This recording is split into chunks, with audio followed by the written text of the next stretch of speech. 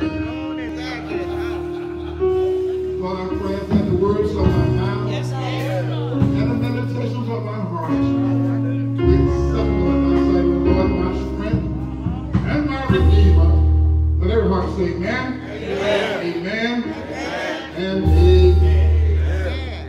From the record of 1 Corinthians chapter 4, we'll read those first 6 verses, 1 through 6.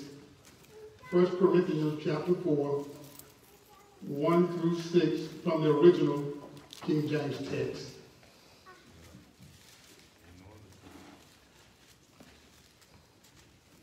Now while y'all looking, what y'all give God a hand for this choir?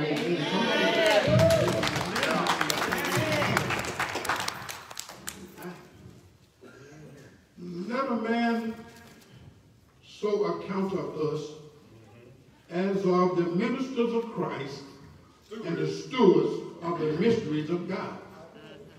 Moreover, it is required in stewards that a man be found faithful. But with me, it is a very small thing that I should be judged of you or of man's judgment. Yea, I judge not mine own self. For I know nothing by myself, yet am I not hereby justified. But he that judges me is the Lord. Therefore judge nothing before the time until the Lord come, who both will bring to light the hidden things of darkness and will make manifest the counsels of the hearts. And then shall every man have praise of God.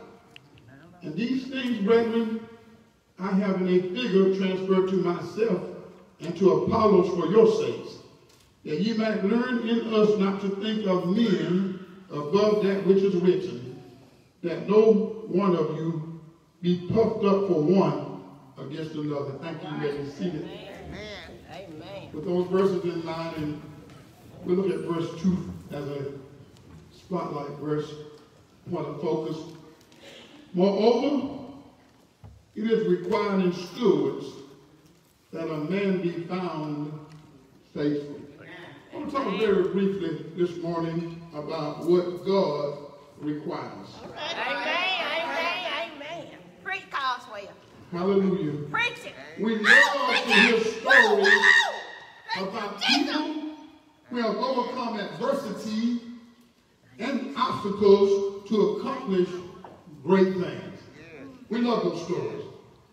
It could be athletes, entertainers, politicians, or even businessmen. Well, there are even some celebrity preachers out there. There is such a thing. We love to read and hear about folks who overcame opposition to accomplish great things. We often applaud that success. There's nothing wrong with that. But as impressive as their accomplishments may be, they are not the standard by which God measures success. Be careful about measuring success about what other people have accomplished. Because that's not the standard that God uses when he judges folks. I'm going to cut to the chase and let you know, God requires faithfulness. And even if we have been proven faithful, we still won't hear him say, well done, until we get to heaven. That's when you'll hear it. That's when you know, like you just said, when I get home. That's when you'll hear it. Doesn't matter how successful or talented we are considered to be by earthly standards. Because what God expects of us, here it is obedience. We already talked about that, and then we bring in obedience, faithfulness, and Christ-like character. I'm just going to cut to the chase and give it to you. What God expects and requires from us is obedience, faithfulness, and Christ-like character. It's right there in verse 12 of that same chapter 4. Paul said, and labor, working with our own hands, being reviled, we bless. Being persecuted, we suffer, we endure it. Being defamed, we entreat, we encourage. Do you see the difference between the Christian and the folk who experience worldly success? It seems like everybody who can dunk a basketball or hit a home run or toss a football can all of a sudden become a political scientist, economic specialist, and even politician. And you run right along behind them. When they have experienced what you experienced, they don't know the pain or pain and the pain. Preach, Carswell. Preach, Carswell. Preach it. Economic depression, they talk about it. You can program a parrot to talk about it. All right, come on now. The standard, what God requires. And I know Paul is talking about preachers in the text. I'm going to tell you that in a minute, but he really requires this of everybody. That's right. Obedience, faithfulness, and Christ-like character. I just gave you a few examples of that in verse 12 there. The Apostle Paul is speaking about Christian ministers in the verses in our text. He started this dialogue in chapter 3 and just ran on over into chapter 4, because the problem was people were saying, I'm with this preacher, you hear it all the time now. You'll tell you what church, but they'll tell you what pastor they with. Amen. As if that pastor can preach a hell of a another. Don't judge about the crowd or the number of the crowd. You just look for obedience, faithfulness, and Christ-like character. He wants to talk about Christians, but what he says applies to every Christian. He was addressing some of the problems that the congregation at Corinth was having with certain ministers. We must be careful to avoid extremes. We have to be careful. We call it minister. We got to be careful to avoid extremes. Sometimes we can go to the extreme where we're so lackadaisical about it, we'll just let anybody come in and preach. On the other hand, we're so strict and so rules and regulated that even Paul wouldn't qualify to be a minister because of something. Yeah, we got to be careful about that. We are told in 1 John 4 that we ought to try the spirits. But while you're trying the spirit, be careful that we don't grieve the spirit. Because some of us can talk very religious and look very religious. Preach, Carswell. Yeah, in the church. Preach, Even leaders. Carswell. And neither did any criminal ever ran across in the streets. Amen. So we need to be careful that we know what the requirements are. And I gave you the main one. Faithfulness. Well, look at somebody and say, faithfulness. Faithfulness. That's what God requires. You can have all these talents, and it's good to have talent. I love to have smart people around me. They help me. But what I really need is faithfulness. Faithful people around me. Because talented people may be here today, gone tomorrow. Their talent took them somewhere else.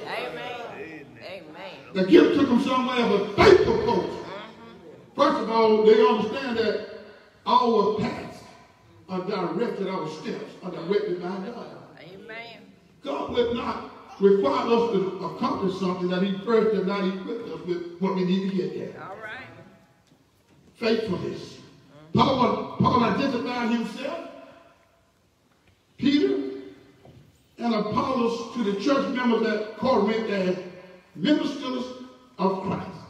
He said, you can say pastor, apostle, evangelist, and whatever. But look at verse 1. He said, but let a man so account of us, consider us as the ministers of Christ and stewards of the mysteries of God.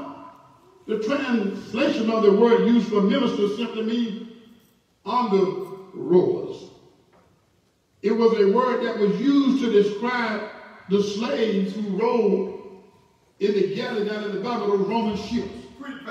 In other words, he said, y'all got us all puffed up here, but you really need to consider us as under rowers. We don't own the ship. We don't even work on the top yet. We work at the bottom of the ship. Servants. You can even go so far as to use the word slave. What Paul was saying simply is, we are not the captains of the ship. but only the galley slaves who are under orders. So how can one slave, all those preachers are down here just going, because we don't own the ship. Come every now and then you hear a real God-called preacher will tell you right away, King Jesus is my captain.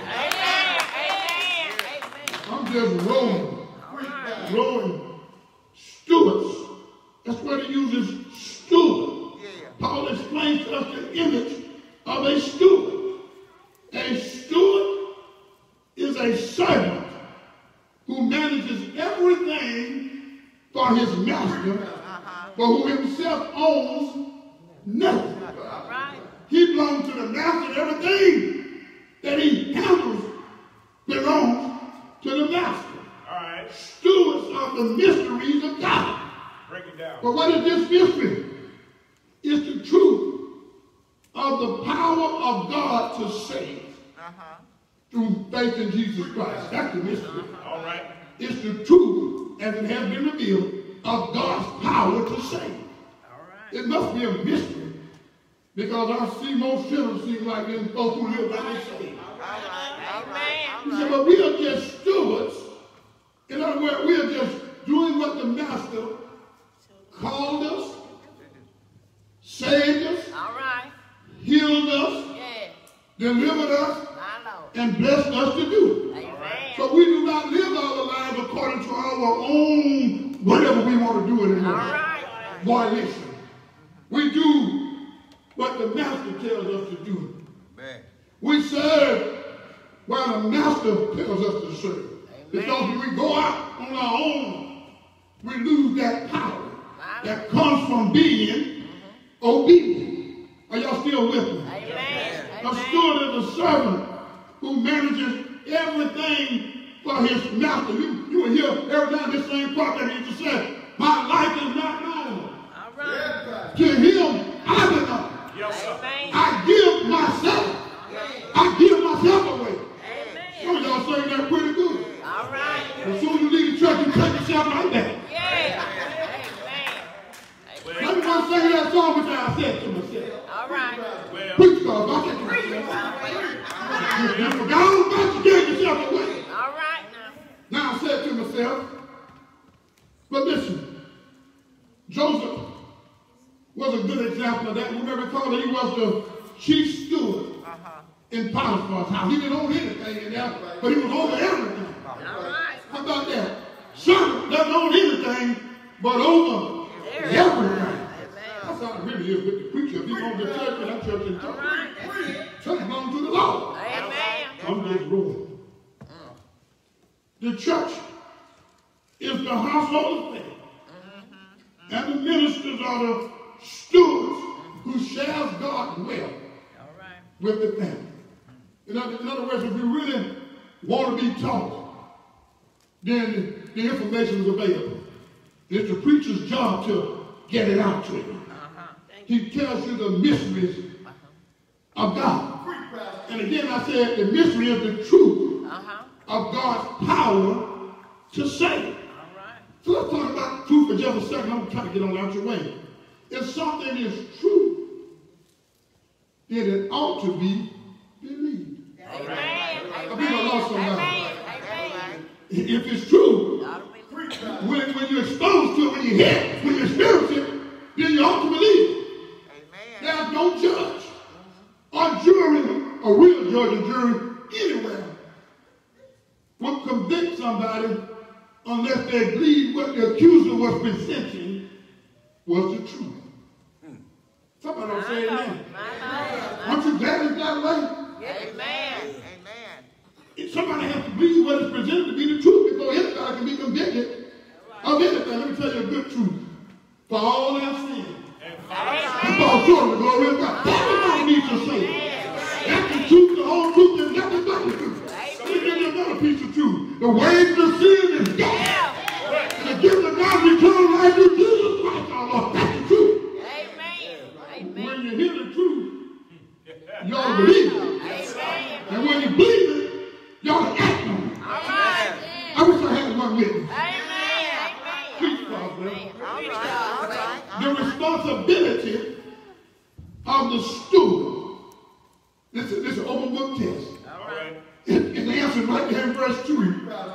The responsibility of the steward is to be faithful to his master. Amen. Verse 2. Can I take the time if I have a second? Go ahead. Moreover, it is required in stewards that a man be found faithful. He got to be faithful to his master. So what when everybody get mad with you because of a decision that you made? My Lord. Stay faithful Amen. to your master. Amen. Stay faithful. A steward may not please the members of the household. All right. He may not please some of the other servants. My Lord. But if he pleases his own master, All right. My Brother Lord. Davidson, he is indeed a good steward. Amen. Amen. Yes, I will use the examples that are given in Scripture. So the main issue is not how popular is Paul, or is Apollos a better preacher than Paul. The main issue is, have Paul, Apollos, My Lord. and Peter been faithful My Lord. to the work which God has called them My Lord. to do? Amen. If a servant of God is faithful in his personal life, in his home, and in the ministry of the world, then he is a good steward. My And Lord. one day, he will be greatly rewarded. My Lord. Can I get a witness? Amen. Preach, Coswell. But a servant, he'll get his reward, but he's constantly being judged. And what I want to tell you today is a hurry to get out of your way. And then not only will God reward faithfulness when we get home, but if you're really faithful in your work for the Lord, down here on earth, whatever it is he has called and purpose for you to do My Lord. and accomplish in the church, God will even reward your work sometimes My Lord. down here Yeah. so other folks can see in your life All right. All right. what you already know. My Lord.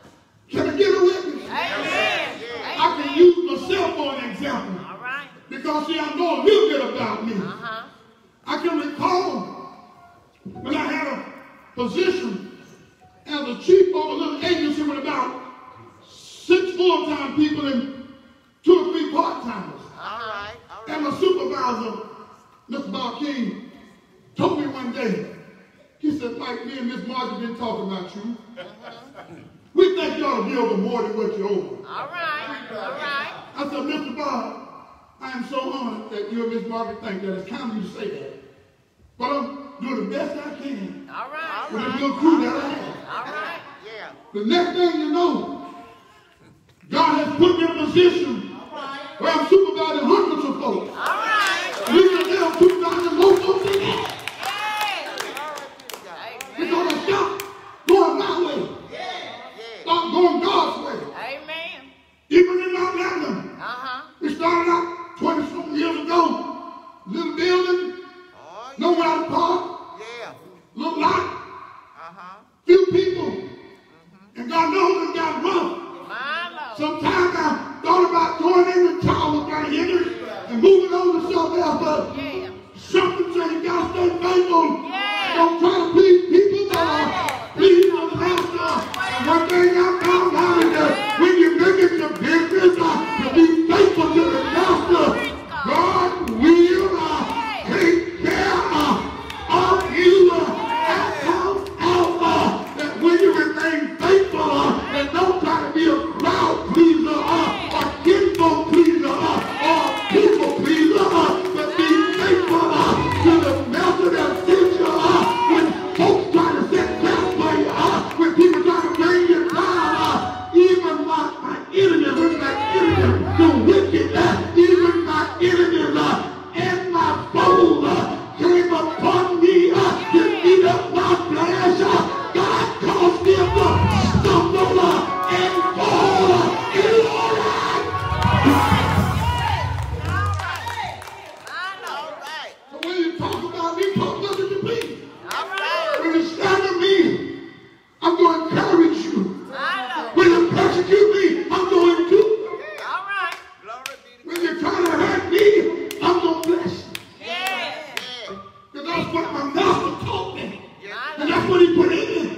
When he put his spirit in there, that's what he did for you. Yeah. But you gotta be faithful, Right. obedient, Yeah. and have a godlike character. I remember Taylor just pointed out when he rewarded the servant in Matthew 25, he said, you were first faithful over a few things. Yeah. Now, I'm going to make you rule over me. You were faithful over one song. You didn't try to get all the songs. You were faithful over one song. And since you were so faithful over one song, I'll give you another song. And since you worked so hard on two songs, I'm going to give you another song.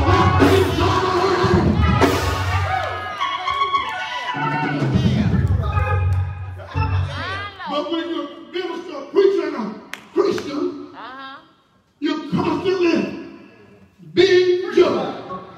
Somebody's watching every move you make, trying to find fault. All I can tell you, you may find some every now and then, but please be patient with me. God is not doing me yet. When my God is doing me, you say what you want. When my God is doing me, I shall go forth. And you know, the more you try to run west of it, the brighter I shine. I wish I had a witness.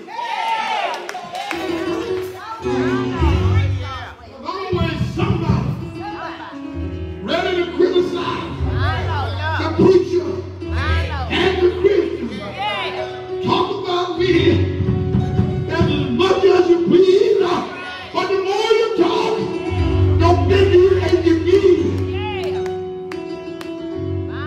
There are three judgments that Paul points out in verse 3 and 4. Three judgments in the life of the steward. They're right there in the text. I didn't make them up. Paul did not get upset when people criticize him. Look what he says in verse 3. Some of y'all get torn all out of shape. All somebody gonna do is post one bad thing about you on Facebook. You post 10 about me and call yourself a Christian.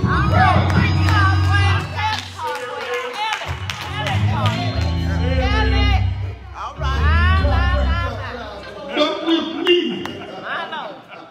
it is a small thing that I be judged of you. All right. Say, I don't play about this thing. My Lord. My daughter called me last night talking about some of her uncle said, I ain't got time for that food. I know that's right. Don't talk to me.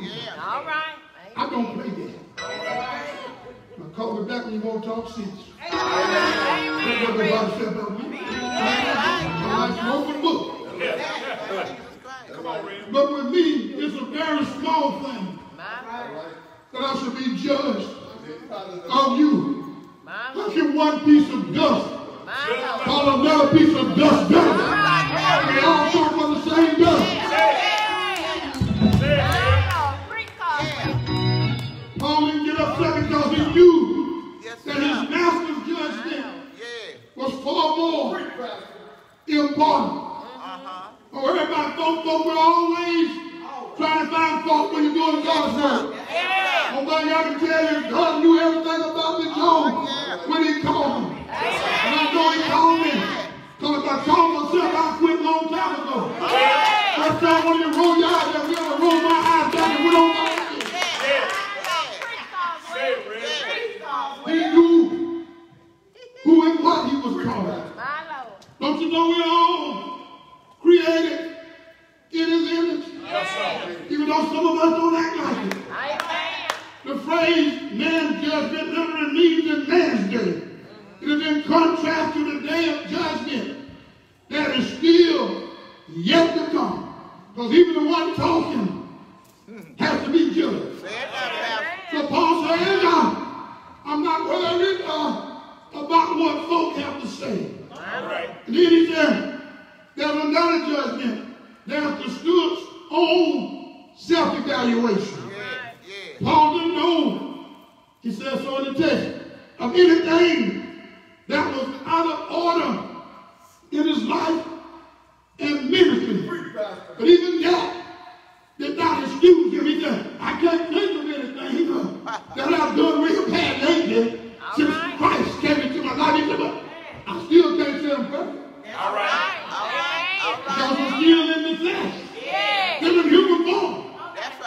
Because sometimes you got to be careful. The Bible says when a man thinking that he's standing as he falls. Sometimes we do not really know ourselves as well as we think we do. We think that we have arrived to such a point that we go around, put down other folks. But you better watch yourself. We can go out on the record and everyone else about what other folks have done. But can I caution you today? You better be careful about that thing because the very thing that you scandalizing other folks about and they're knocking other folks about, put in the same situation, under the same circumstances, you do the same thing. So much you don't cuss as much as you used to. So much you don't drink as much as you used to. You don't smoke as much as you used to. You still not. You still have your right. But that's not what the God requires. What He requires is when you're faithful. When I count on you to do what you're supposed to do. Show up when you're supposed to show up. And show up when you show up. You see, oh wow, clean at the border here. You see,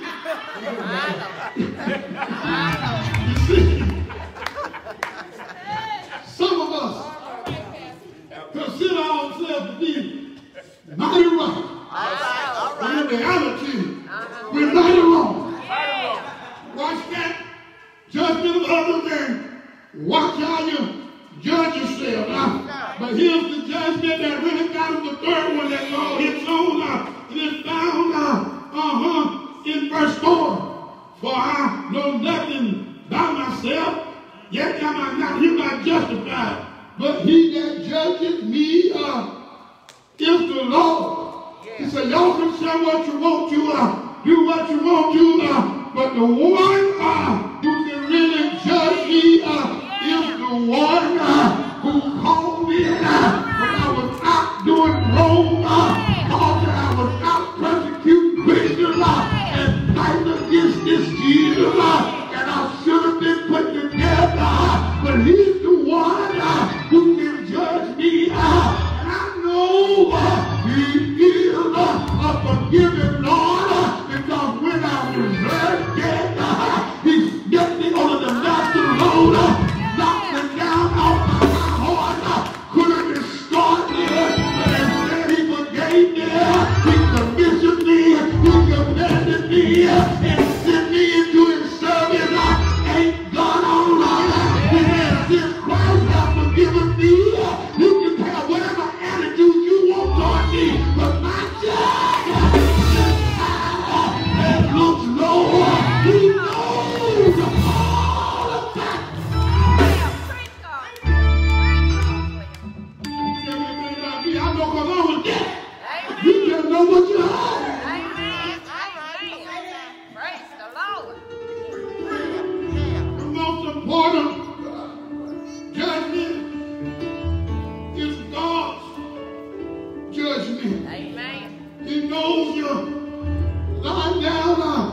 He knows you rising up. He knows you're going out. And he knows you're coming in. God judges us through his word and by the ministry of his spirit which dwells in us. One thing about his spirit lets us know when we're living our lives in a manner that's not pleasing and acceptable to God. I've learned I want to walk close to him and sin because you won't got to feel as close as it ought to be, and it causes us to repent and fall on our knees and cry and call out to the Lord. If you ask him, he will forgive you. Can I get a witness? God, my Lord will judge me. The main reference here is to the following evaluation. But each Christian must stand at the judgment seat of Christ. This same Paul wrote that in 2 Corinthians 5:10. He says, we must all appear before the judgment seat of Christ and then answer for the deeds that we've done in this body. Not what my enemy did, not what my kinfolk did, not what my brother or my sister did, but we must answer for the deeds that we've done in this body, whether they be good or whether they be bad. Thank God. The true facts will be revealed. And the faithful servant shall be rewarded. Paul goes on to talk in verse 6. He ends up with a rebuke to the Corinthian Christians. He said, you see, the big problem is you are judging God's servant at the wrong time.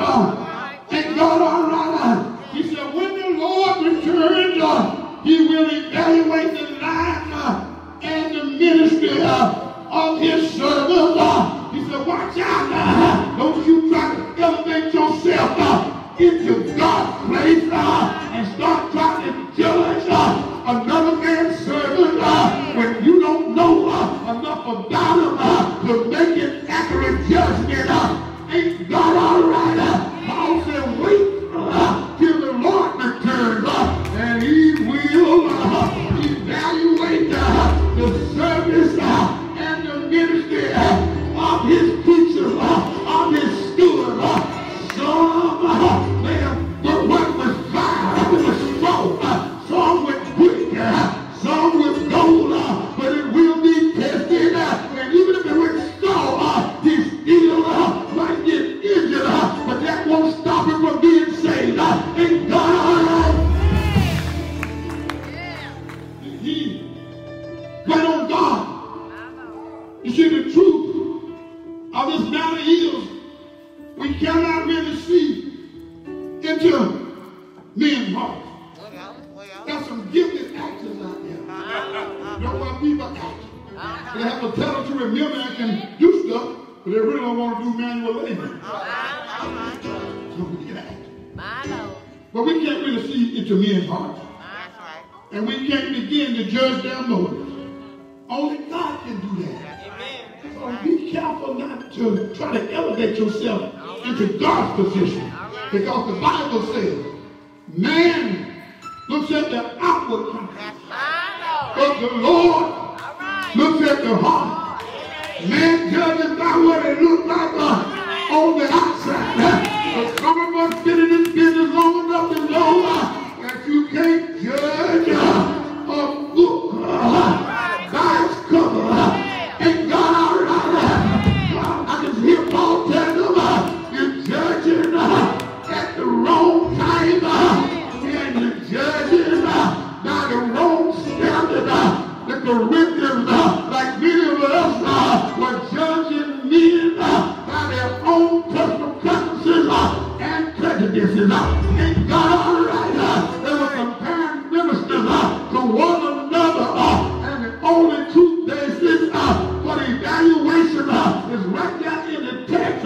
You got to go by what's written, judge them by what's written in the Word of God. And then I got to get out of here.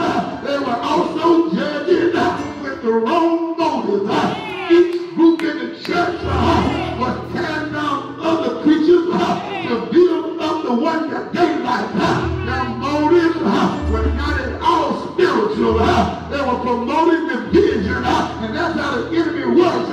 He prospers and thrives on division in the church. And where there is no vision from God for the church, his vision will be the order of the day.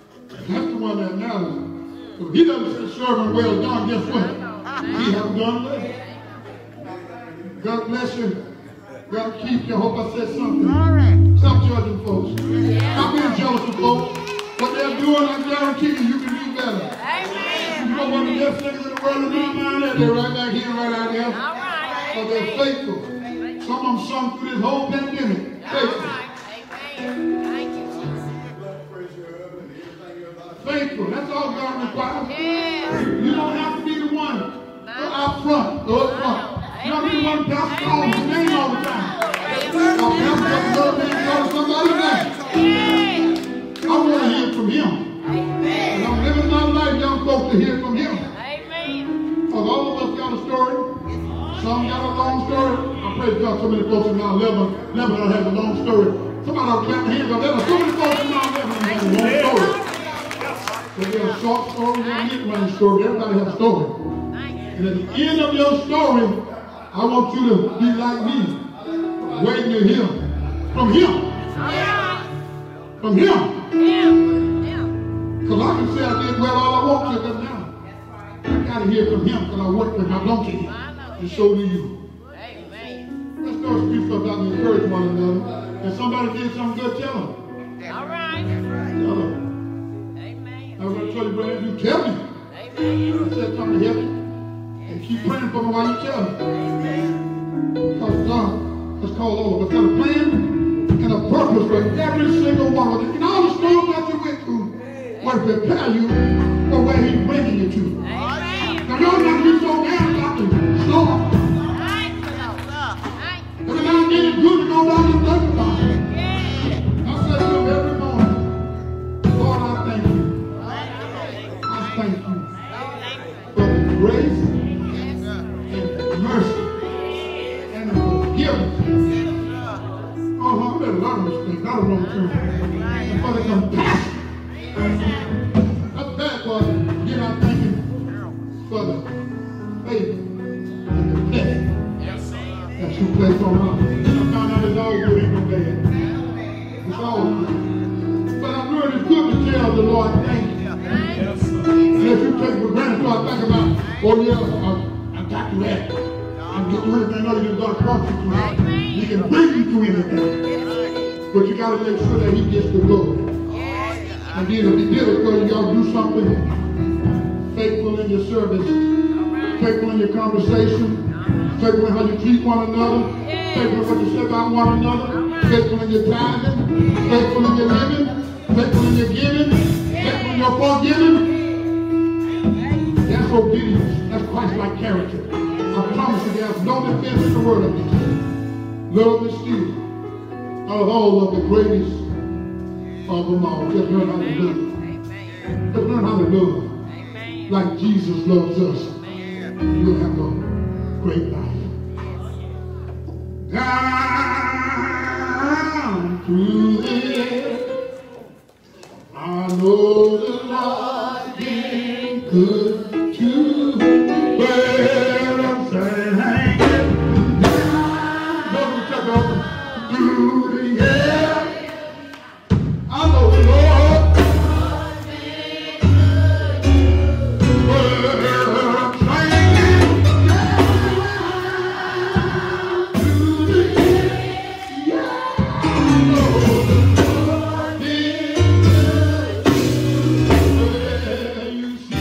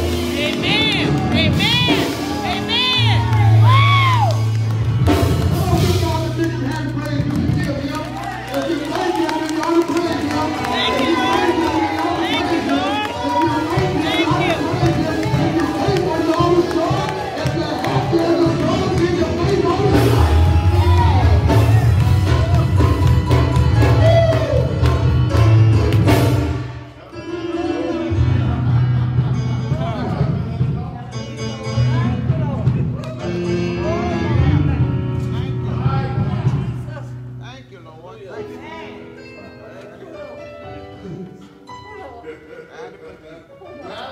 Can I let you know the secret? Can't nobody like you.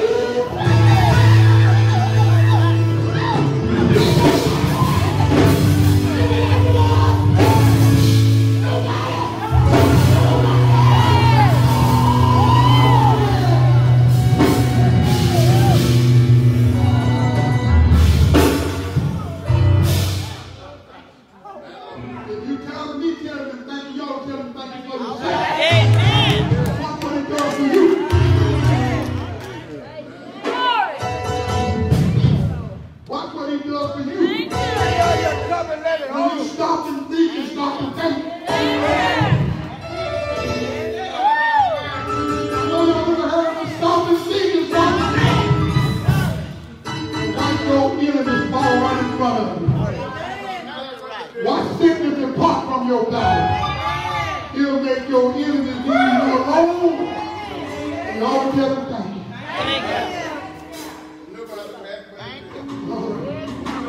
You know, that's so much for me. I just want to say thank you. This is the Lord's Supper. Now let's use it.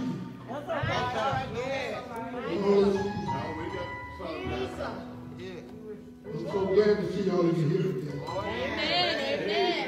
On the third side, young folks, some old folks, you can live in the children, just like Jesus invited us to do.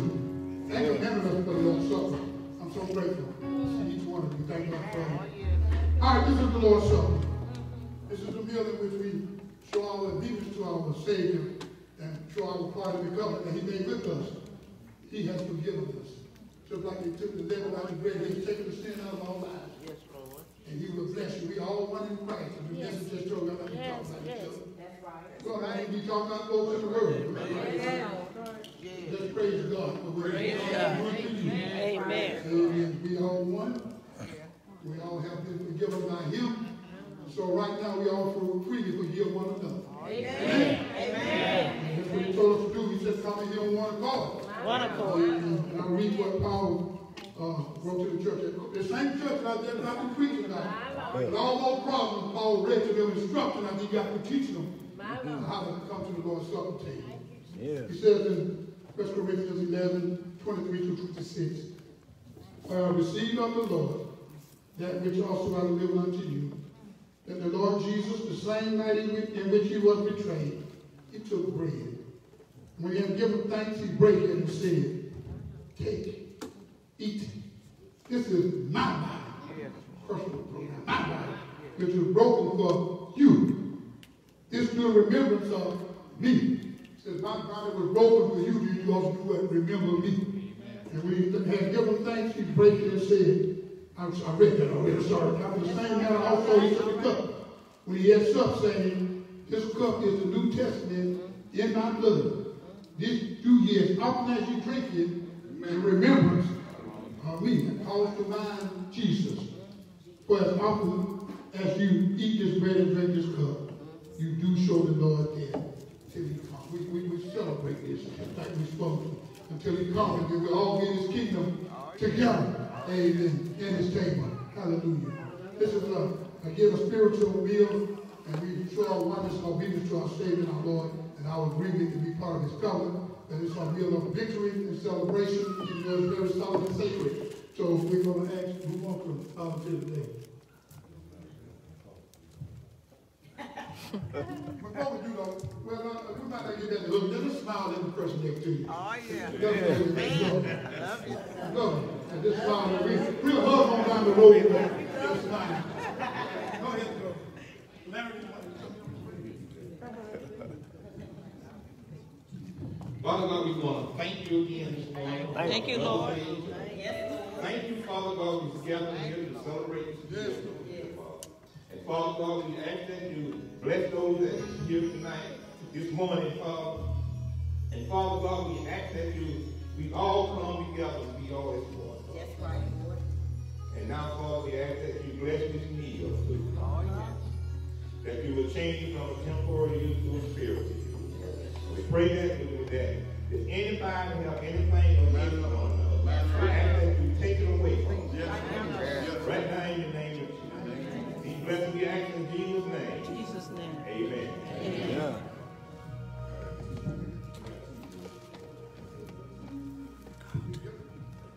Open it up.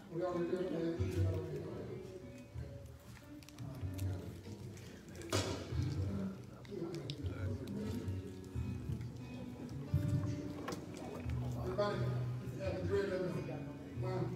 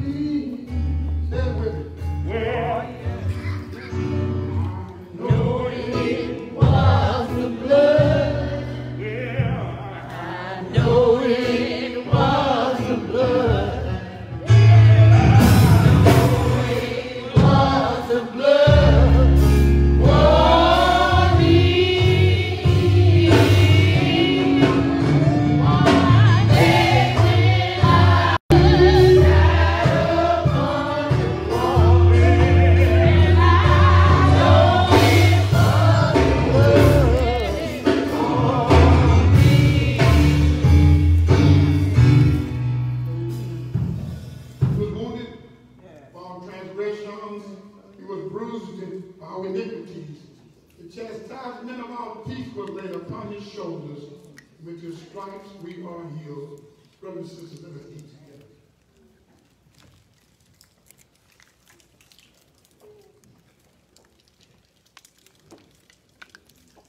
Now, like sheep, I'm gone astray. You tell every man to his own way. The Lord has laid the iniquity of us all upon him. Brothers and sisters, let us drink together. I said that they had eaten bread, and drank the wine. And sang the hymn from out into the garden. We don't have to go into the my favorite all-time pastor, Reverend W. Baldwin, always reminding us we got to be where we brought him to. So we will sing a hymn of old familiar, sing a verse of old familiar hymn, and be dismissed from this place, but never from God's saving presence. Let me say this to each of you. Look my hands, all these devils on here. Look at that. Amen. Amen. Overflow with joy, because I love every one of you. We love you too. Amen. So we will sing and be this natural. You have to tell folks sometimes you got to show it, but you don't hurt to tell them even if you're serious. If you don't mean it, don't say it. Amen. Whoa.